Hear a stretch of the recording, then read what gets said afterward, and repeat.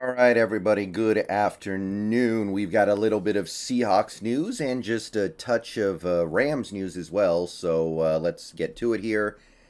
Obviously, with all the things going on in the Seahawks backfield, it was expected that we were going to pick up a running back for at least depth purposes, right? We don't know what's going on with Ken Walker.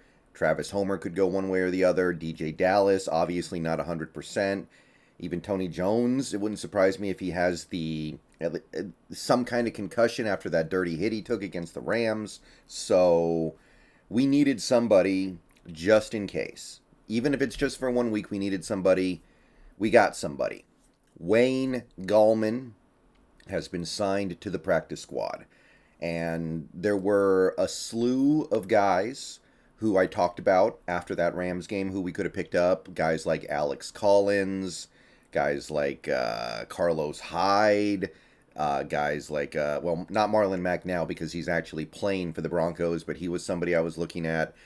There are always a couple of decent veteran running backs lingering on the waiver wire at any given point.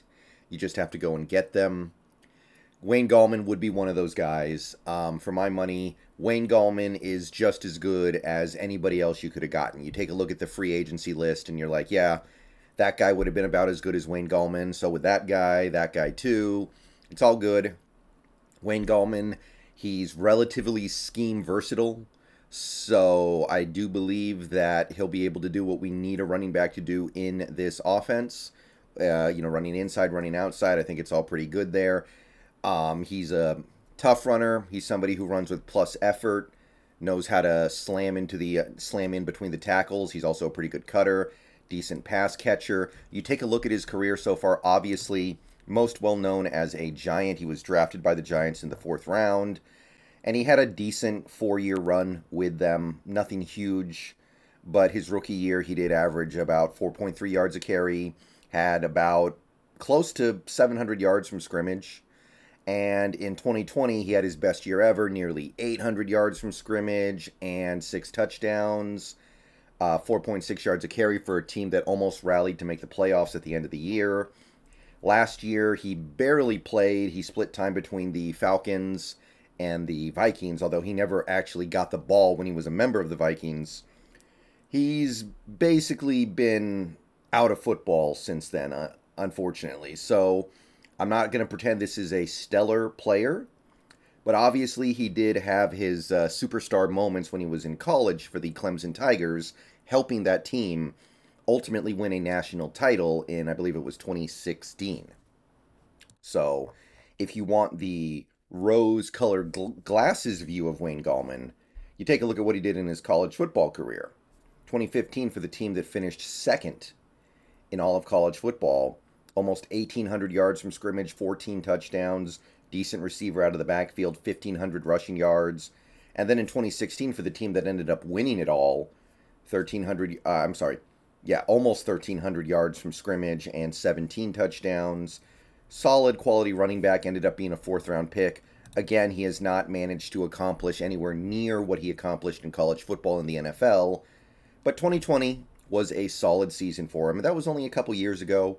He just wasn't quite big time enough to catch on in free agency the next year. Like I said, did a little bit with Atlanta, spent some time with Minnesota, had a cup of coffee over there, peaced out, and he's been waiting for his chance ever since. Well, now he has his chance. And when you're comparing him to the other running backs we could have gotten, like I said, Alex Collins was the main guy that people were talking about. People were talking about guys like Marshawn Lynch even, which, I mean, that's just kind of silly. I know that's just people messing around. But, more realistically, I guess you would say Carlos Hyde. This is about as good as anything you could have done. So I do expect him to be active next week against the Panthers at the very least. And I expect him to be active until Ken Walker is 100%. So this should be good enough, but I'll say it again. The way this run blocking is on the front line right now, I don't think it matters that much who the running back is. Ken Walker was having problems. Rashad Penny would have problems if he was playing right now. These guys, they're just not getting it done up in the middle, especially Austin Blythe, and I would throw Gabe Jackson and maybe even Phil Haynes in there. So we've got a problem up there, and until that gets fixed, It doesn't matter who the running back is that much. But Wayne Gallman is as good as anyone you could get, and I feel confident that he'll be able to do what he needs to do for a few games here. But at the end of the day, until the run blocking gets fixed, it's going to be on Geno's shoulders. And whoever the running back is, going to be their responsibility to just hold on to the ball, catch a couple passes out of the backfield, keep the defense as honest as possible, and ultimately let Geno do his thing. That's the team we have right now, and we got to roll with it. Our pass blocking is better than our run blocking, and I don't mind that. I don't think that's a bad place to be at all. But you got to embrace that, and you also need a guy who's at least competent back there, somebody who's not going to cough up the ball, somebody who's not going to, dance too much and give away yardage when it's there. And I think Wayne Gallman can be that guy, more or less. He was relatively solid a couple years ago. He's not that old yet. He's only, 28? So, pretty good. So that's the Seahawks news right now. But real quick, I also want to throw this one out because a lot of people are following this. Some people even said the Seahawks should go after this guy, but it wouldn't have mattered even if we did. For the record, I had no interest, and I don't care at all where he goes because he's not very good at football. But Baker Mayfield has been claimed on waivers by the LA Rams. Rams have to pay him a little bit of money for the rest of the season, and it is possible that he will be playing on Thursday night against the Raiders. That's just 2 days from now. That's a lot to ask, but I would expect Baker to play at some point this year for them. So, honestly, the way John Wolford played yesterday, I mean, I know he's playing a bad defense, and I know that he still had the 2 interceptions. His numbers are not great, but honestly, the way John Wolford played, I'm hard-pressed to believe that Baker Mayfield's better than him, especially in the Rams offense. Like, you look at Baker Mayfield, what he's done so far this year for the Panthers. I know the Panthers are a bad team.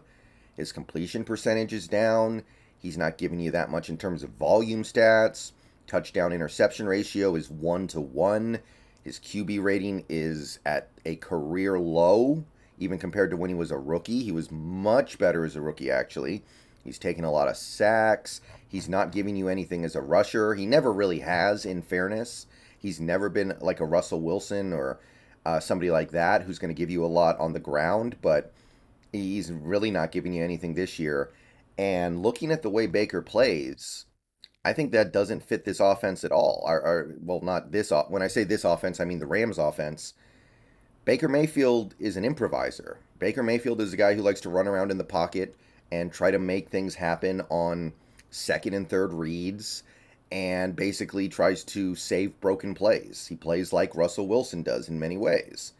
I don't think that really works for the Rams offense. Now, granted, you work with what you have, but is what you had with John Wolford worse than what you're going to get with Baker? I'm not convinced. At least Wolford has experience with those players, with that team, with that offense. Baker Mayfield, he's going to show up in LA today, and 2 days later he's going to be playing against a Raiders team that is playing well right now. I don't know if I buy it. I don't know if I get it. I don't think Baker was a good fit for the Rams or the Niners. They're the other team that some people thought might go for Baker, but it didn't make a lot of sense to me. He's probably having the worst year of his career, and maybe that's understandable given the team he's playing for. But at the same time, P.J. Walker's doing all right. And who is P.J. Walker? Is P.J. Walker some all-pro quarterback? No.